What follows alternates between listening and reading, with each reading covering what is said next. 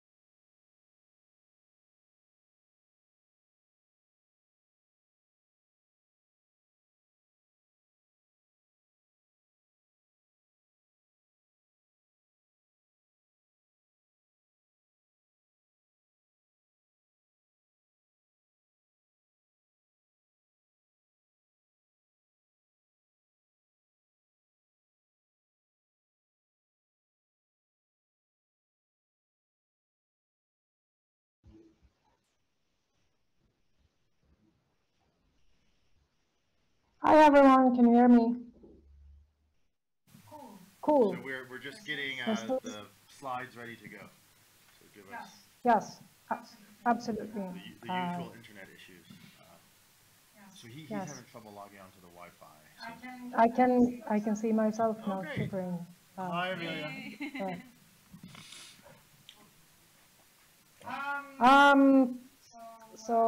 Do we do I close down my video perhaps?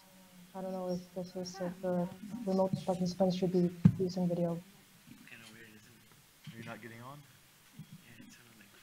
Could you, Hi Renata, could hi you Andres. we could reset the computer, or could you use Renata's computer, put your slides on Renata's email, a USB? So maybe could he just use your computer and log into Zoom? Yeah, I'm doing that. I don't know. I mean, otherwise he could put the slides on his computer. We could do the next thing.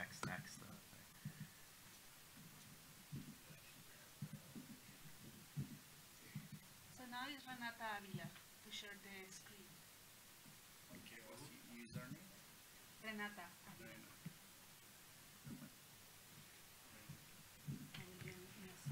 Harry, can I ask before we get going, is it the case that he will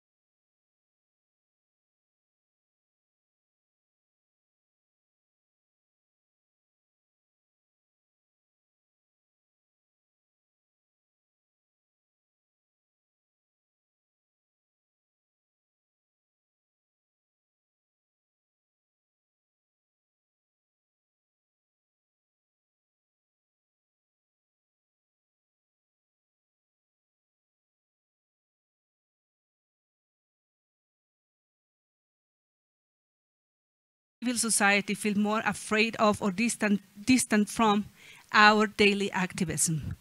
My name is Renata Avila, and I'm the CEO of the Open Knowledge Foundation. I also co-founded a platform for experts called Polylat, and I have been around in the internet rights community for over almost 2 decades. And one of the issues that we never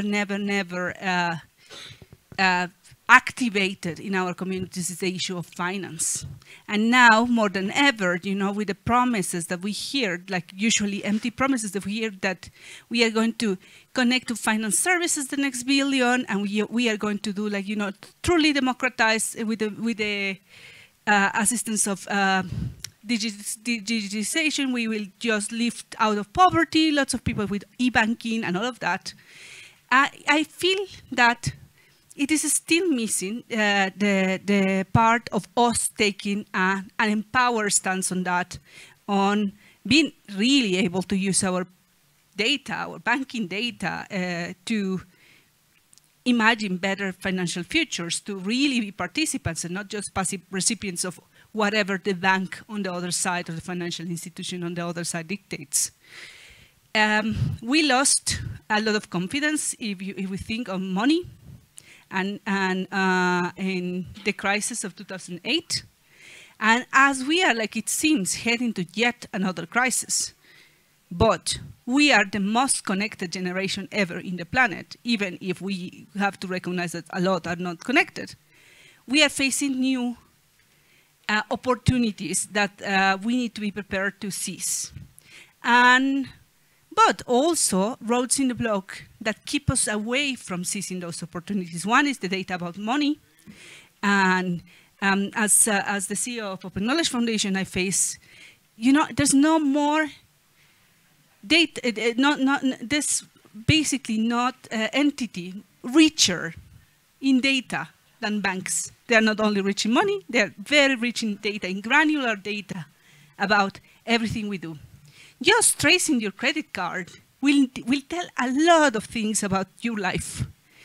And there has been, like over the decades, there has been this separation of, is a deliberate opaque system because it has its own regulations, its own standards, its own procedures. I mean, you don't feel, personally, I feel, the moment I feel more distant from an institution is the moment I have to deal with my bank. It is the distance, the coldness, the complexity. And when you read the financial news, you feel the same distance. And the purpose of this panel is to combine many problems that we have seen in the last 10 years. Economic inequality, financial inequality, democratic deficit, a deficit on transparency, and the urgent need to be actors in shaping the future we want, and not just passive recipients on whatever is dictated by the big institutions. It also explores, in a new twist, what we can do with technology and what we can do as civil society or even as a multi-stakeholder group organize to break these monopolies of finance and to really incorporate the power of technology, our power of our technologies in what we do. So I'm joined by 2 wonderful speakers and a wonderful moderator that is remote. With Andres Arauz, who's an economist. He did his PhD in this precise topic, and he's also advisor of NIM Technologies. And Harry Halpin, who's an academic and activist. I think that he has been to how many IGFs? He will tell us. So many, using different roles. I mean, as activist, academic, and also the founder and CEO of NIM Technologies. And as online moderator is Amelia Andersdotter. She was one of the youngest parliamentarians in the European Parliament and one standing for these possibilities of this democratic future. So after this very long preamble, let's go to the core of the discussion. Let's listen to what Andres has to say on how to unlock the power of money and unlock the opportunities of the finance future for all. Thank you, Renata. Thank you to everyone here, both online and in person. I'd like to tell you a story and end up with a proposal, which is what we should do about perhaps one of the richest data sets that we'll find about our lives, which is the data of money, the data of our financial transactions.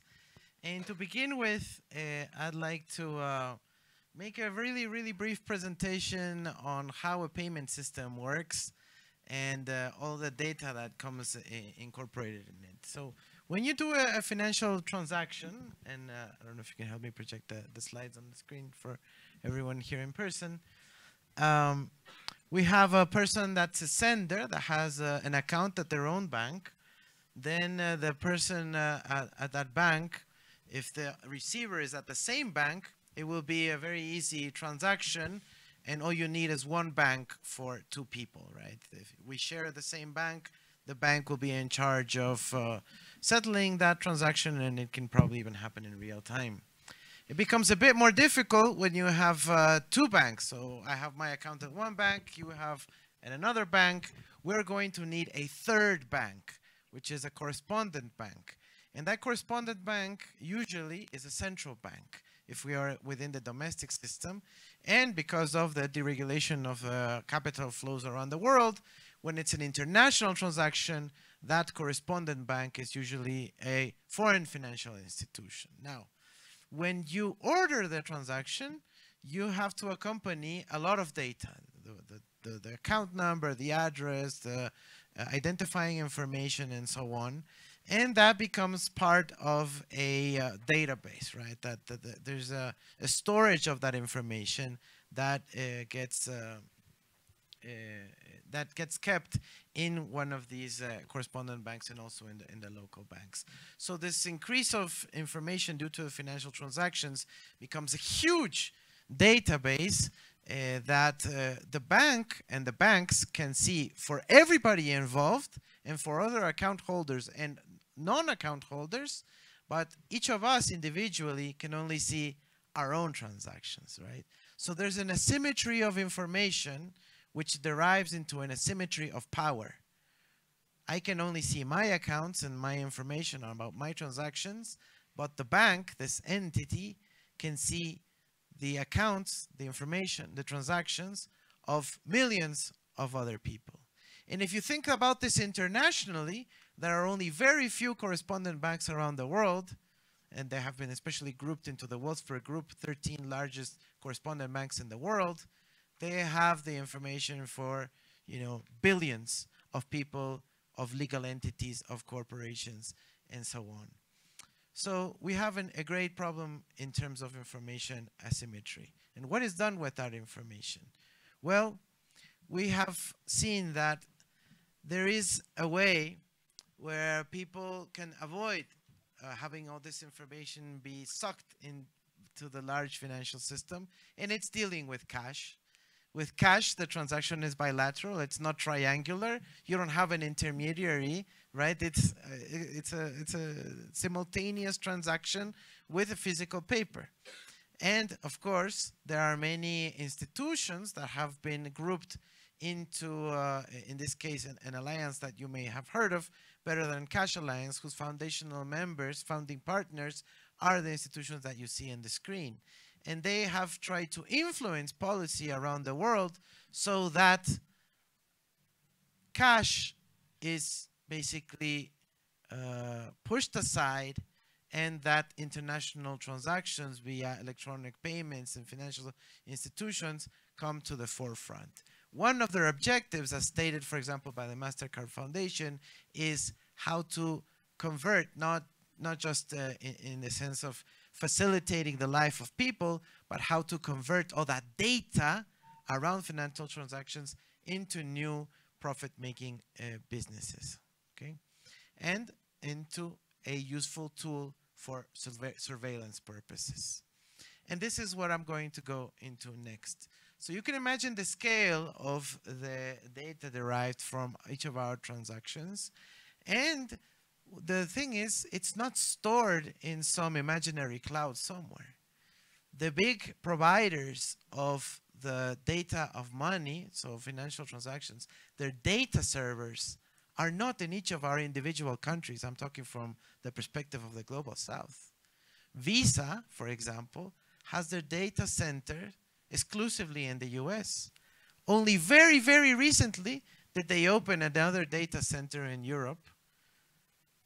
But the entire world's transaction, so you may be in Singapore and making a purchase in Ethiopia, but the data center for where that transaction will be stored is in the United States.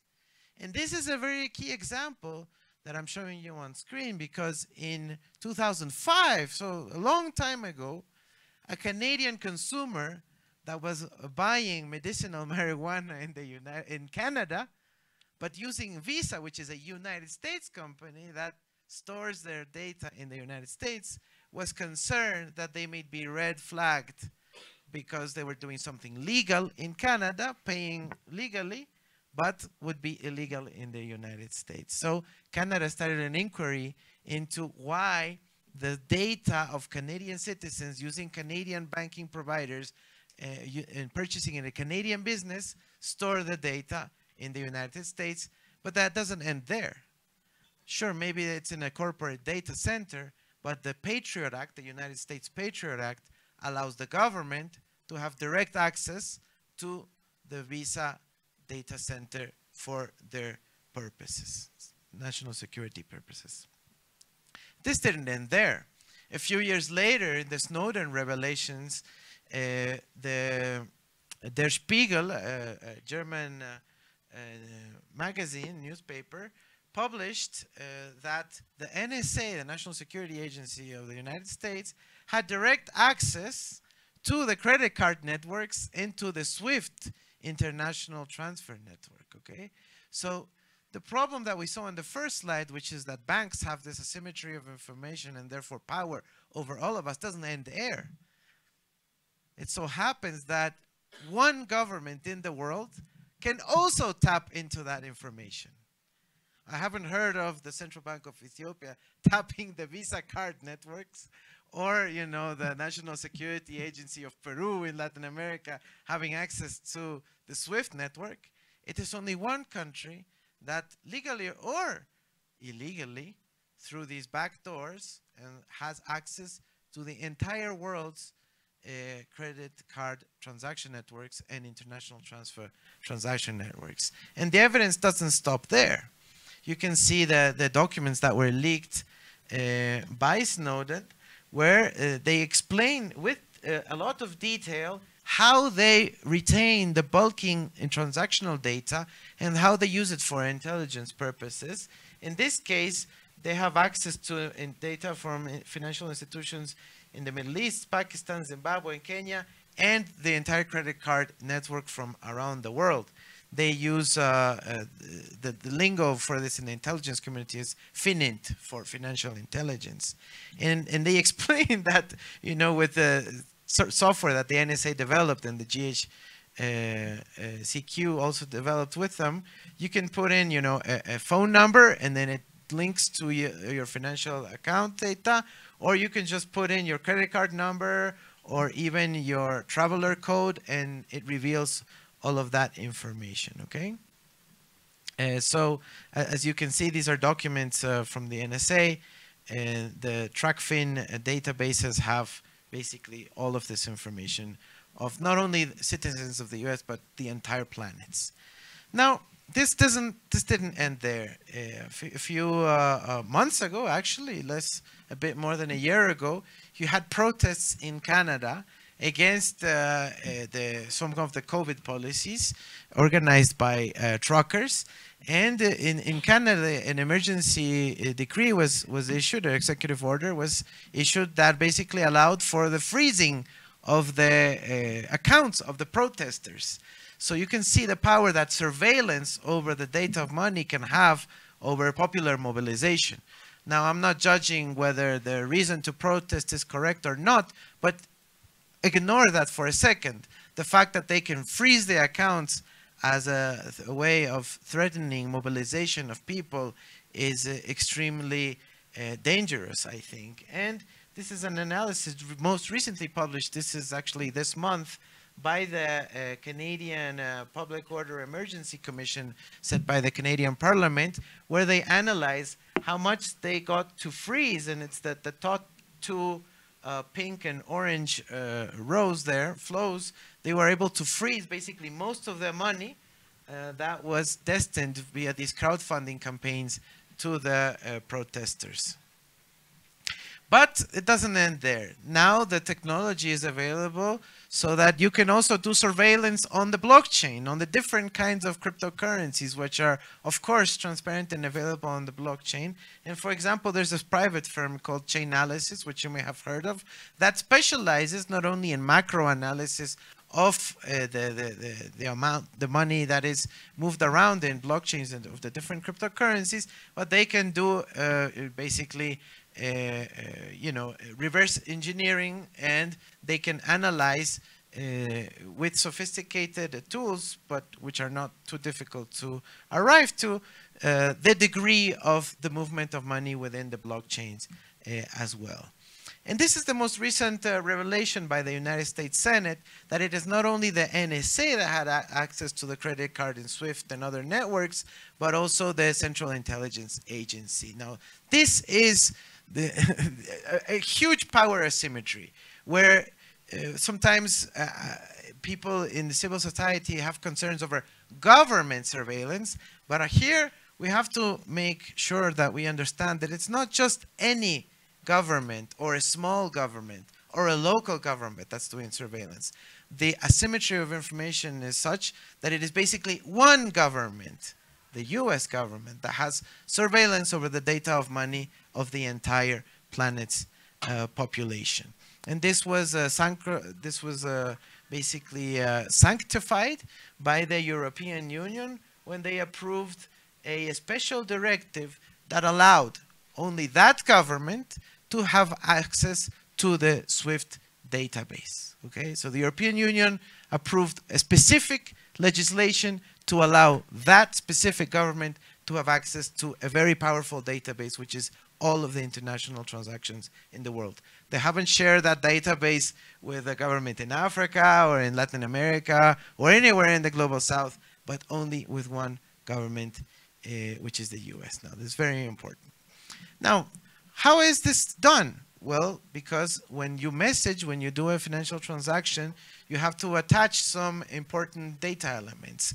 These data elements have been undergoing a process of standardization. And most recently, the ISO 20022 has been issued, where they basically require what kinds of variables, what kinds of data should be collected when a transaction is ordered, standardized, and then shared in these large platform systems that I have already explained. Now, this is important because there are standards, and there's a standardization of surveillance. And that's also something we have to be concerned about and look at. This is also aided by a huge push, especially in the 21st century, especially since 2001, by this very unaccountable, undemocratic, and ineffective organism, which isn't even created by an international treaty, only an informal mechanism called the FATF, which is the Financial Action Task Force, which issues recommendations on what they're called anti-money laundering, terrorist financing regulations or standards. And they say that basically they are concerned that CBDCs, central bank digital currencies that are being promoted in national governments and central banks more recently, may pose a risk if they resemble cash, because cash cannot be surveilled, right? So they're saying we have to really think about this if we want to allow anonymous transactions just like cash.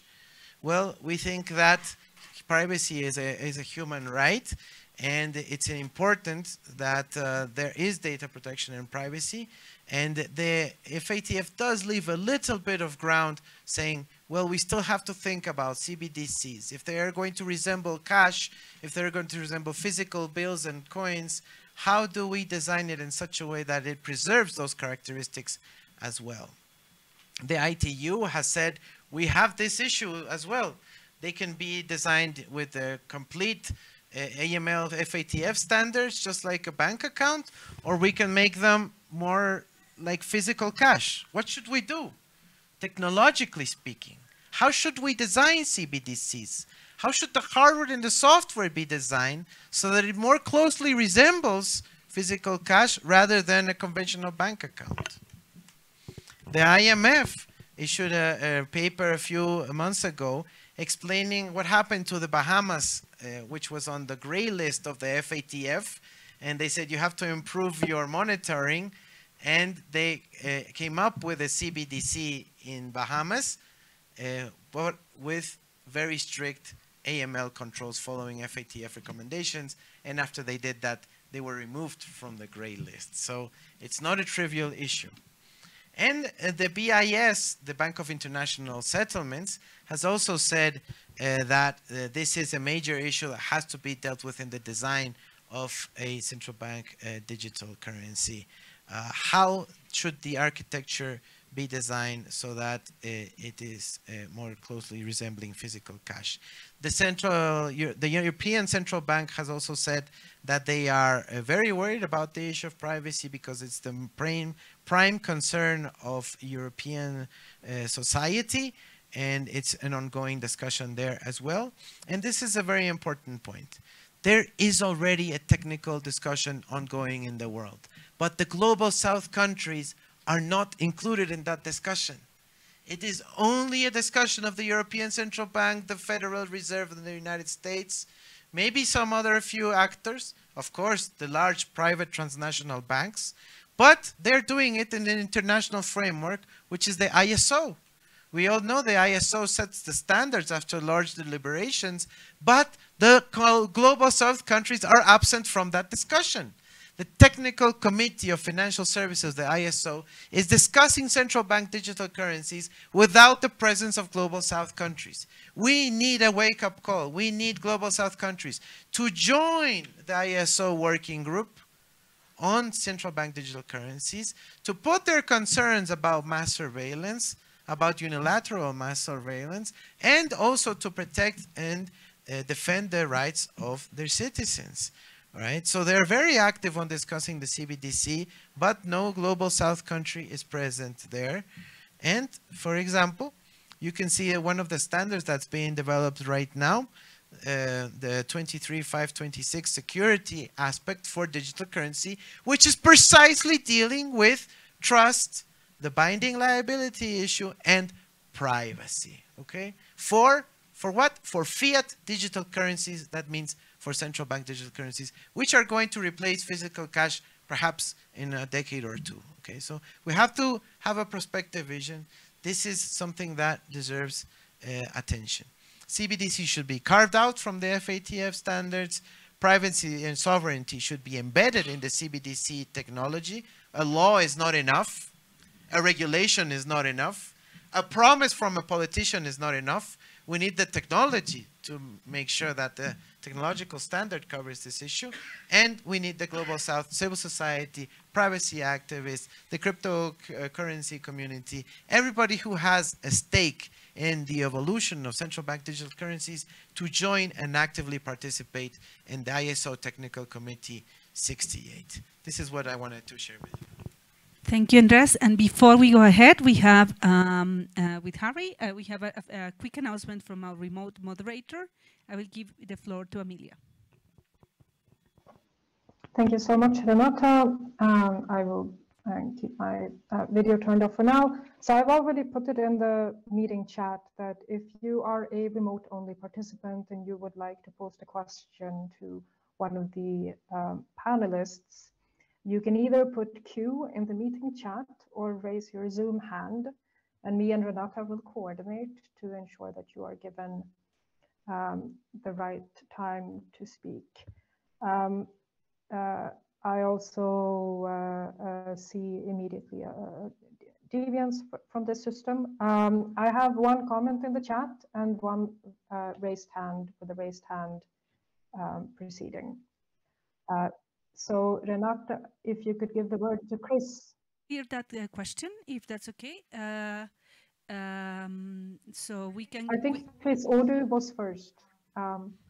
Chris Odo raised his hand before the question was posted. So I think this is the correct order.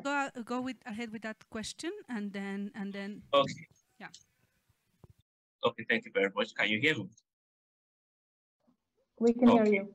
Okay, thank you. My name is Chris Odu. I'm actually an ISOC IGF youth ambassador.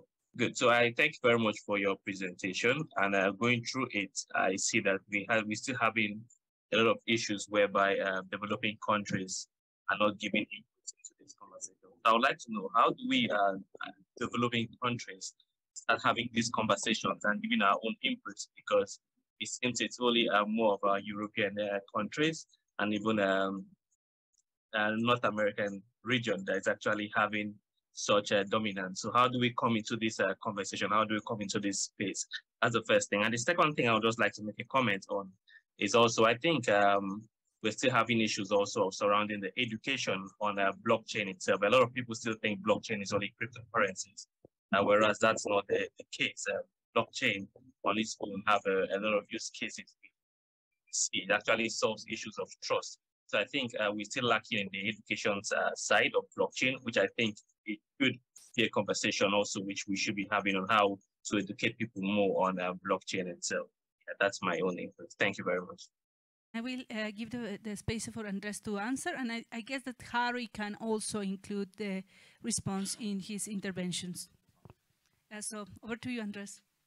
Thank you. Just briefly, you can join the discussion with spreading the message that we're trying to convey here at the IGF. But in the technical discussion, I invite you to join the ISO Technical Committee 68 working group and in the technical committee itself through your national standard setting body, which is a member of the ISO.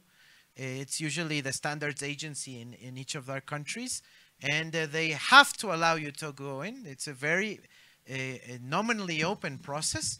It's supposed to be democratic, but the problem is it's opaque. So here we want to get rid of that opaqueness, make it transparent, and show you that there is an open door. The problem is they have never told us that the door is open. The door is open, and we have to go, and we have to participate. And of course, we're going to start trying to activate some people in different countries of the world, the global south, developing countries, to join that initiative. On the blockchain question, I'll defer to Harry and also to have him explain. Yeah, so I'll take the blockchain question really quickly, which is, blockchain technologies, all they are fundamentally are cryptographically time-stamped records where you cannot remove a record or fake a record. So that's, of course, very useful for financial data, but could be useful for many other things.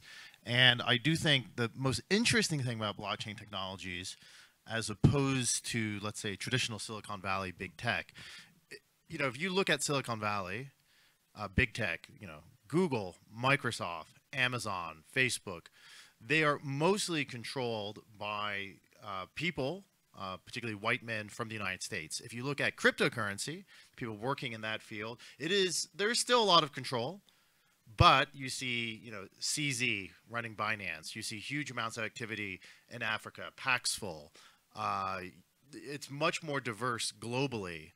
And so I do think there's some hope there that one thing that we've never seen happen, which I hope could come from this, is that we bring together some of these cryptocurrency technologists and blockchain technologists together with governments and the activists from the global south in order to make sure that they have sovereignty over their financial system. I think that may answer your question. Is there another question, or should it?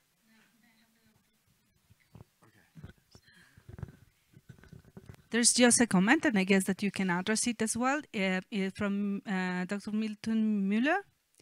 Isn't it a contradiction in terms to talk about sovereignty in global technical standards? Is it contradictory? You need interoperability, but sovereignty doesn't mean no one can talk to each other. That would be useless. Like if the French, if the French standards, if I couldn't use a website because I'm only allowed to access, let's say, French websites in France, websites that are in French. I couldn't access English language websites. That would be ridiculous. It's the same with financial technologies. You know, the wonderful thing about the internet is that I can, in theory, doesn't matter, you know, if I want to access Wikipedia, I should be able to do it from Ethiopia, should be able to do it from Syria, should be able to do it from the United States, and we all get the same level of access, the same content. And that's immensely empowering. This is done through standardizing the minimum necessary technical configurations in order to empower people and spread their capabilities. So I don't think there is a contradiction there. The contradiction only happens when you have what's called imperialism. When you have countries, for example, the United States, or companies, let's say Google, I left the World Wide Web Consortium over digital rights management, force people to obey their particular standards. So for example, everyone here probably went through COVID, probably tried to watch movies, and it was very hard to prevent people from watching movies over the internet until the DRM got baked in digital rights management, which forces you to pay for the movie, won't play the movie without that, got baked into the HTML itself via the monopoly of Netflix and Google in terms of web standards. So, you know, that is, I think, functionally just imperialism and should be resisted.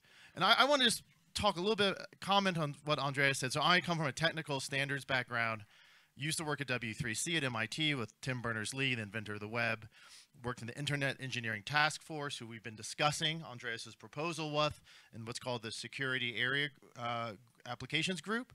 And, you know, the IETF, this is the organization that Vince Cerf and others kind of co-founded and worked in when they were young. And there are also people are interested in reviewing these standards. It's another way to get involved. But ultimately, the problem with the IETF is that it is a good old boys club. It's a network of individuals, often somewhat old, often from the global north, and that it is probably more useful at this moment to try to get people from the global south involved via the ISO and ITU.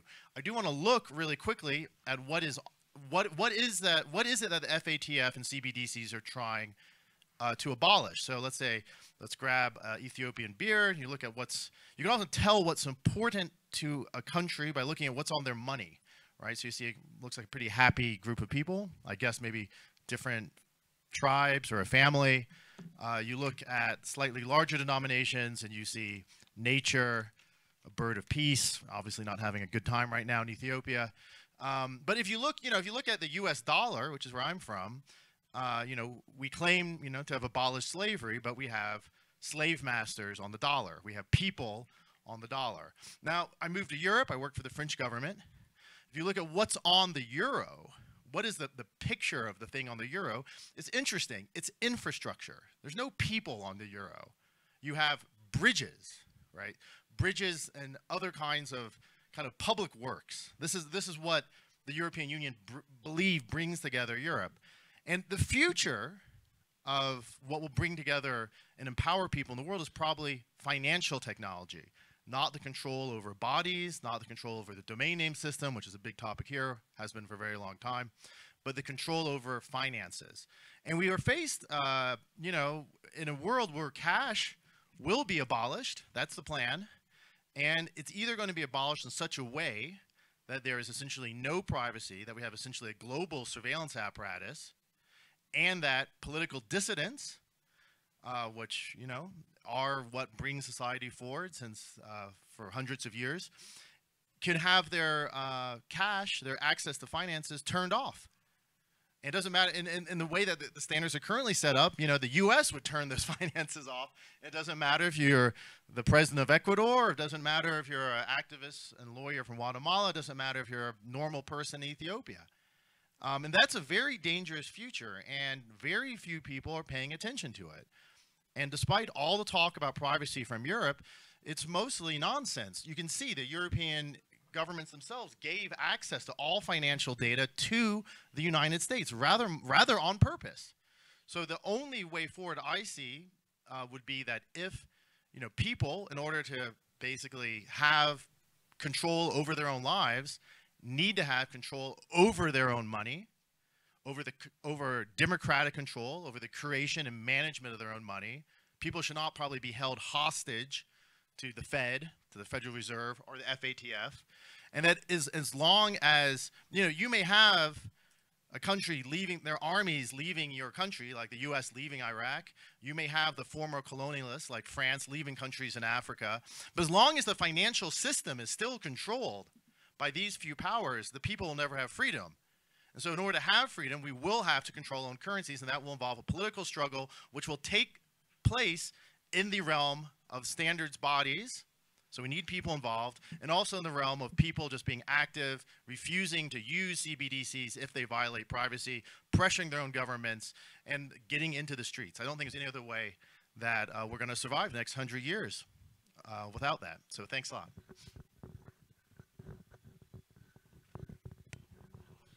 Thank you. Any follow-up comment, Andres, on this discussion? And yeah, I mean, I think it's very important to perhaps hear from everyone as well. But the issue of money increasingly in the 21st century is more and more tied to technology. And we're seeing a tendency of a merging, basically, in de facto merging of big finance, big tech, and big government simultaneously, okay? And if we don't have a overarching solution that can deal with these issues from a democratic, a perspective of basically liberation, and that can sustain the progress of humanity, and we will be much closer to the Leviathan. Now, I do want to make a very key distinction here. The problem is not what little or big or medium-sized surveillance that a small developing country can exert, right? One, because it doesn't necessarily have all the tools to do that. Second, because it's not of systemic importance in terms of the world.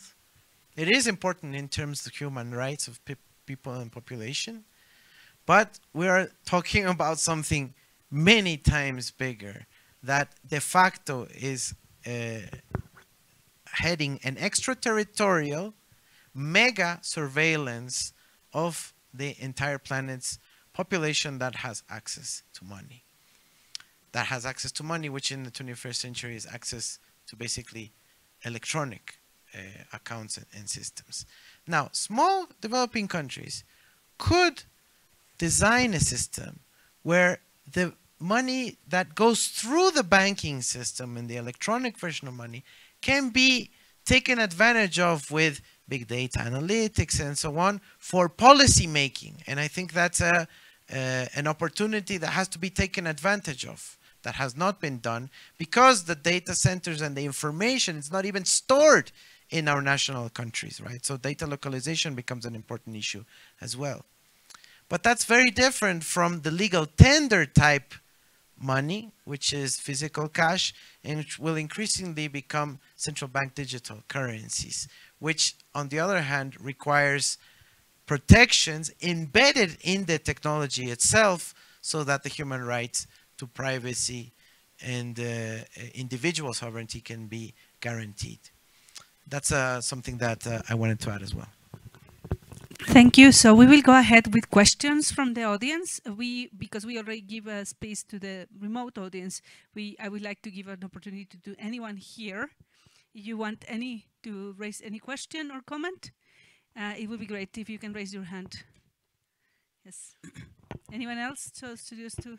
I'm here now. Okay. Thank you.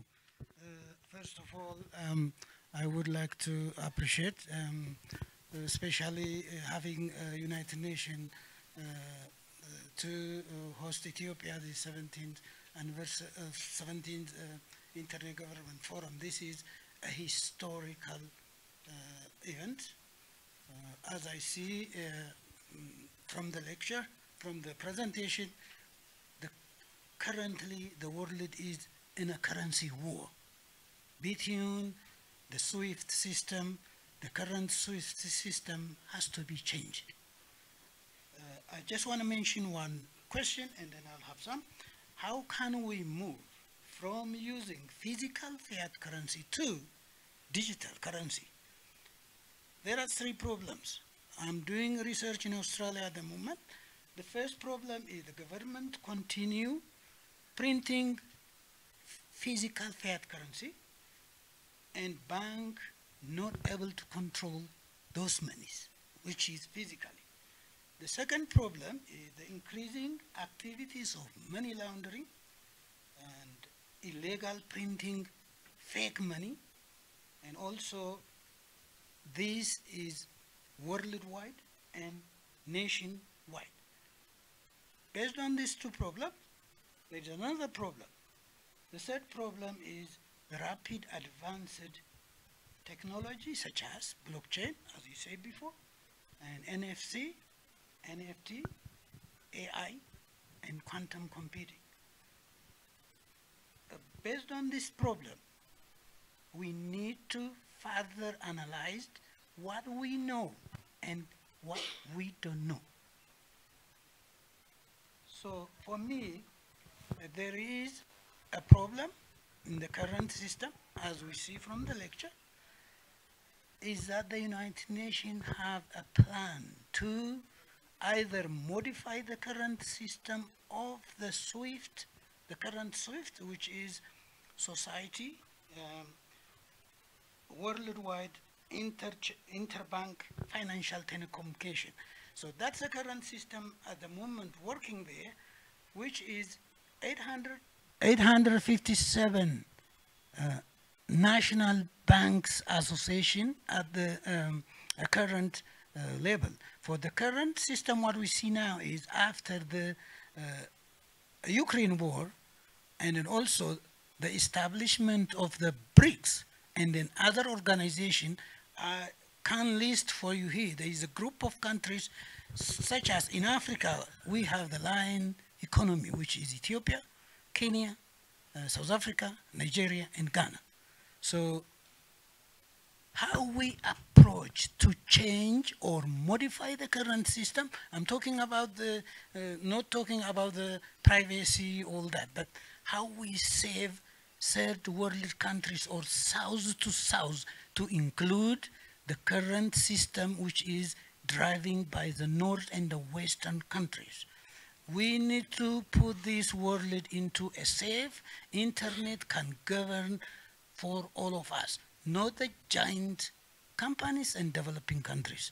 Thank you very much. Thank you so much. Please, who wants to respond to this one? I can take it. Yeah, I mean, it is a global monopoly. It's SWIFT is it's a private, it's a cooperative, but it's owned by banks, and it's established in Brussels. It works under European Union regulation. Its information is exclusively shared with the United States. Okay, so it's clearly a what you would call a digital colonialism institution. And with an additional level, which is that there's a money issue involved, okay? Now, SWIFT used to be known before 2011, approximately, as a neutral global public good, right? It was almost as good as the International Postal Service, right? So you would just send an email, or send a letter and it would get there, right? It was an international protocol for sending information, just like email. Now, it's starting with the US influence over the European Union. SWIFT was threatened to be sanctioned if they didn't pull out Iran from the SWIFT system, and that's how it started. And most recently, after the Ukraine war against several institutions of the Russian Federation. But that's probably going to increase, not decrease, right? So they're weaponizing a global public good against different or specific entities when it was supposed to be a neutral institution. So what we need is a resilient design that allows for a international, a true global public good that can be governed, for example, in a multi-stakeholder framework, hopefully within the auspices of the United Nations, that can guarantee this neutrality, just like the International Postal Union, okay? Which guarantees that if you send a letter, even in the countries that are at war between each other, that protocol, physical protocol of sending a letter and arriving to the other place will occur. That is an issue more of politics than technology, but we can design in this international, truly existing framework of technology, the protocols for that to happen as well. Thank you. So let's go now for online and then for in the room. Is there any other question online? There's no questions online. We will go to the room, please. What do you? Hi.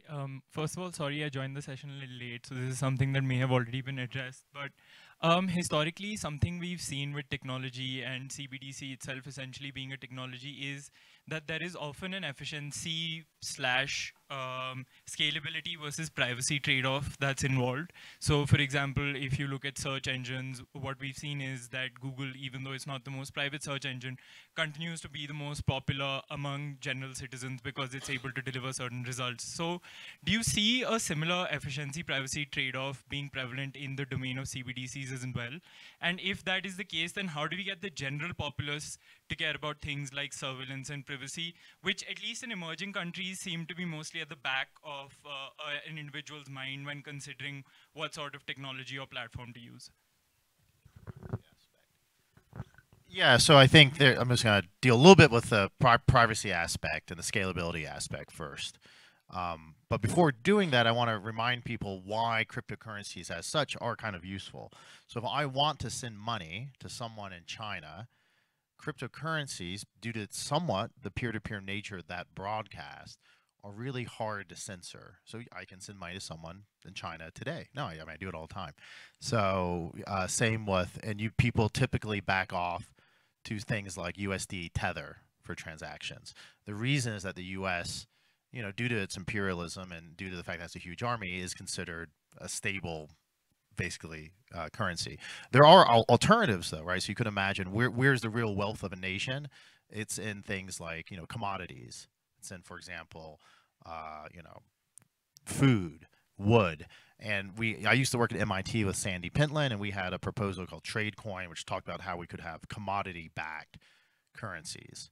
Okay, so a CBDC, unfortunately, tends to combine the worst of both worlds. You combine unhindered money printing, right, tied to a national currency that can be easily censored. So unlike Bitcoin, easily censored, unlike a commodity-backed thing, purely national. You know, I teach cryptocurrency in Beirut. It's a mess. Soon as, you know, the government starts overprinting and being opaque in their bank, you know, your savings are wiped out, at least if you're middle class or poor. Rich people can just pay back debts earlier. So this is a huge topic. Technically, though, it's not that complicated. Technically, what you need is a distributed ledger with agreement on how the money's printed, ideally democratically, agreement on what that money is. Maybe it's purely fiat, maybe it's commodity backed, maybe it's a mixture. You have proposals like the Bancor and other things out there, XDRs for years. And then in terms of privacy is actually, there is somewhat of a scaling issue, but the scaling issue only is encountered when you try to store every transaction in the blockchain itself. Slightly better designs, I would look, for example, the Blockstream's liquid design, basically say that the whole point of a blockchain is to keep things transparent. So everyone knows who's printing money and who's getting money. And some of that information should be public, right? And that's what you might want to store in the blockchain. Then you have another concept. You have side chains, which could store private data, or even better, offline eCash. That's the design that Switzerland's going with and some of their CBDC work. That's the design my company is working on. We'll print it. I can be happy to share. It's called offline eCash. But effectively, it works like cash. You would use the blockchain simply to monitor the transfers between different, you know, the central bank and the other banks in the country. But when it gets down to the level of individuals, it doesn't make sense to put your transactions on a blockchain. It makes sense that you get essentially some form of e-cash that's completely private, that can be stored on your phone. And that, you know, those transactions take milliseconds. I'm happy to share the exact stats with you afterwards. But we think that the technology exists to do this work properly. What does not exist currently is the political will. And the political will doesn't exist because no one knows all the stuff at FATF is happening, except Andreas, basically. Any other question from remote or from the audience now? If there's no questions, I would like to ask a question not only to the speakers, but also to the audience. Obviously, one of the issues that we saw here is these spaces are not in our imagination in the internet governance community. It's not something that we are looking up. It's not a room that we are entering.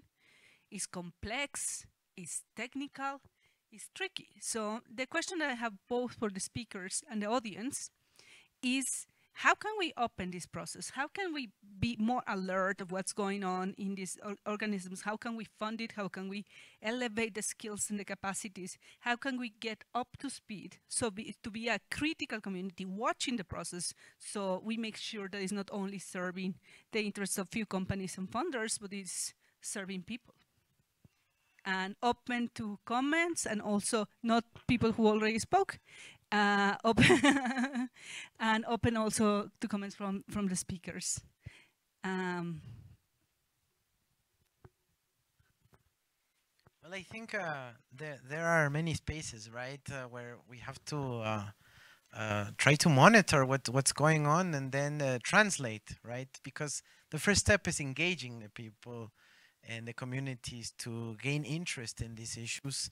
And trust me, for engagement purposes, there are enough scandalous items to grab the attention. So I think there are enough attention grabbers here that we can share with the community, but primarily in the duty of understanding that this is an area of absolutely strategic interest to, you know, not only sovereign governments in the global south and in the developing world, but also in communities that in general are concerned about their economic future and their human rights. But I'd love to hear from people in the audience too. Yeah.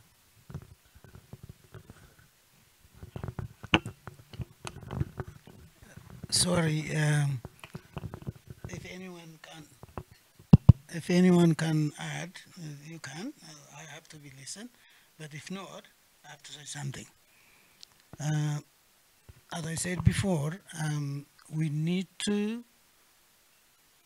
make peace global society. The global society has to connect it together by the internet inclusiveness. To do this, we need to equip the human resource. All what we do now is, as we hear, most of the developed countries' private investors is doing what they're doing. 3 weeks ago, they pulled $150 billion to put cryptocurrency down. I'm sure you heard all of them. Now they pull again. If tomorrow, we don't know what happened. What are the intrinsic value of the fiat currency and digital currency? We need to equip each government in the south or the north or the west or the east. Actually, the global community has to advocate the advanced countries. They created this advanced technology. They invest huge amount of money for the technology and tools. So they have to deliver and give to the benefit for the South. At the end of the day, we live together in the world. So no one being a winner. We saw the last 2 months what happened in Ukraine. So what we need to do, we need to cooperate each other. We need to help each other, not take let us learn, give and take for our benefit and the globalization of internet for a peaceful, stable, accurate, and sustainable development. Thank you. Thank you so much. And last question, because it's, oh, great, another question. We have still time to 2 questions. Thank you. I'm Luis Fernando Castro. I'm from Brazil. I've been a former member of a Brazilian Internet Steering Committee. Now I'm a lawyer and I'm responsible to represent the CGI in University of São Paulo in a special chair that we created to discuss these issues. I'm surprised to listen to this event, in this small event, such an interesting subject that I cannot follow it completely because there are many information, many names that I don't know. But when we go to the main session and we listen to the same principles, the same ideas, same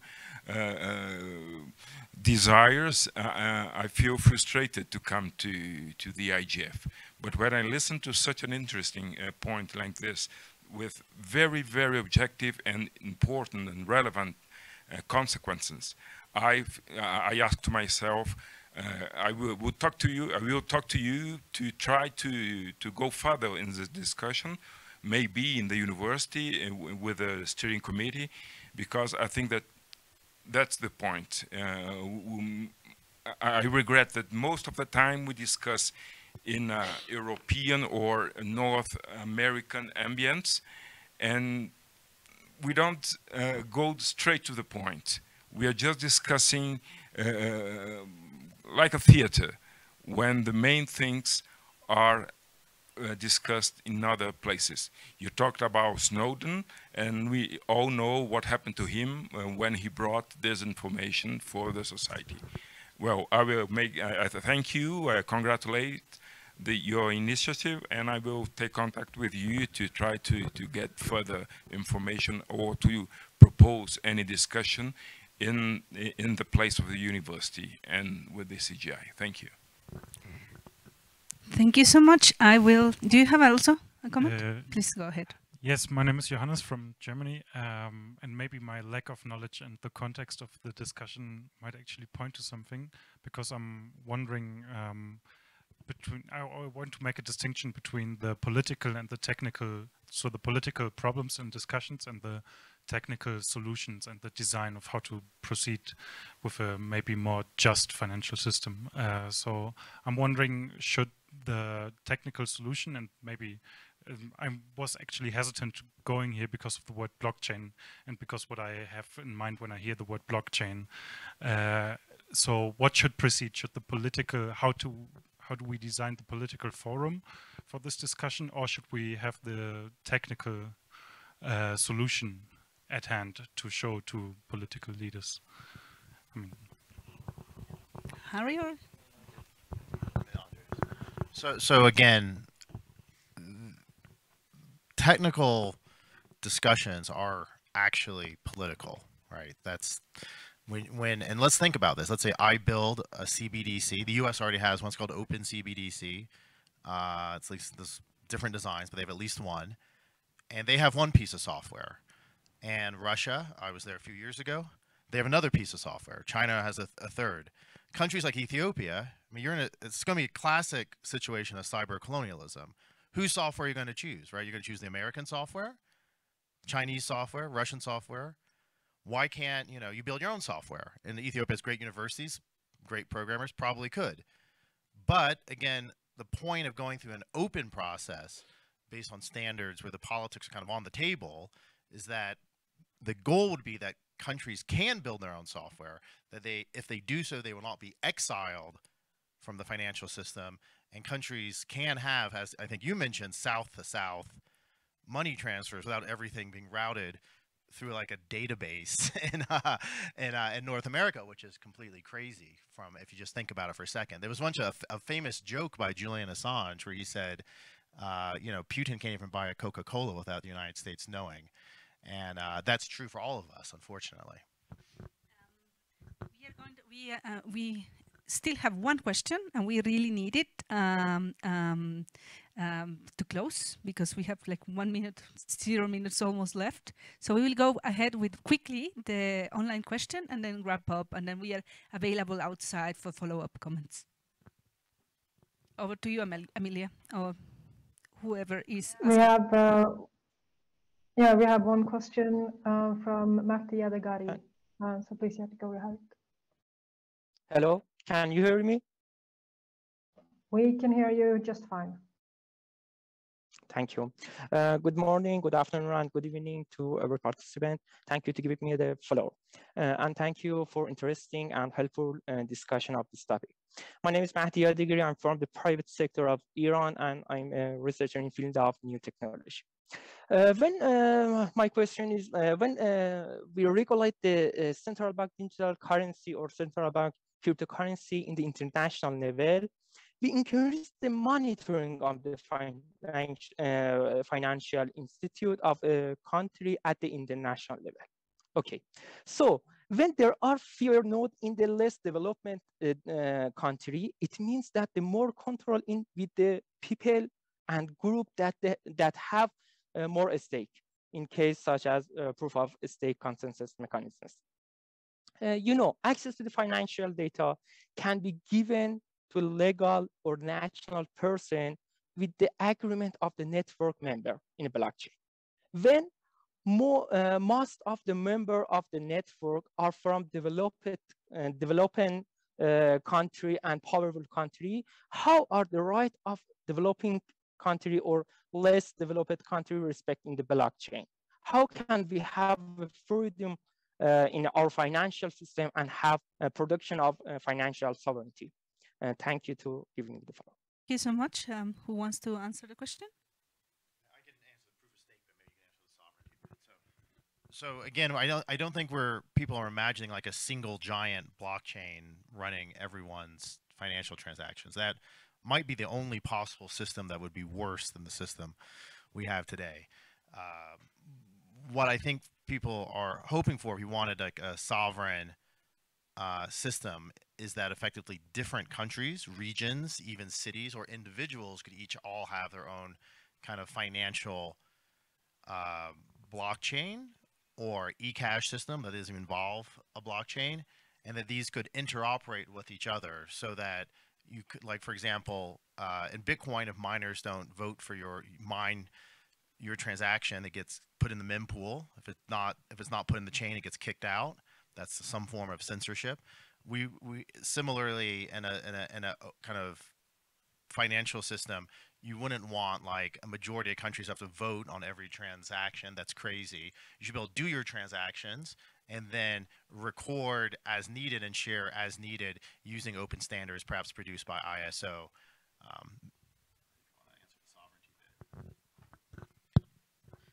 Yeah, I mean, I think that the fact that you can have open standards, open source technology is an opportunity for sovereignty because it allows a society to modify it, update it, to make it more adequate for your own needs, while still preserving the interoperable aspects that are deemed necessary to talk with the rest of the world.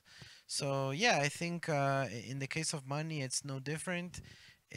We have a huge opportunity here, and just another point of emphasis, which is where the data is located, right? So do not forget that when you use one of the international credit cards, that data of the transaction is not stored in local data centers in servers in your own country. It is by default stored in the data centers that are in one country in the world, which is the US. So the huge influence of those credit card networks around the world allows for non-sovereignty, but rather digital colonialism, mega surveillance of the entire planet's financial transactions, which can be easily, very easily, derived into behavioral surveillance, as Renata said earlier, right? So if you know how much I spend, where I spend, and what sort of stuff I'm buying, you know basically everything about me. So we have to be very aware about, you know, data localization and the fact that that data is being harvested and being used with big data analytics, but not by, you know, your bank or your country or your government, but one government, one intelligence agency around the world that has access to all of that. Well, thank you so much for your time. I hope to see you in Japan next year. We continue the conversation, and hopefully we would have advanced our participation and make the process more open and make the technology more ours in this challenge of changing and transforming the finance system. And thank you to the speakers, and thank you to the online moderator. See you in the next sessions. See you around.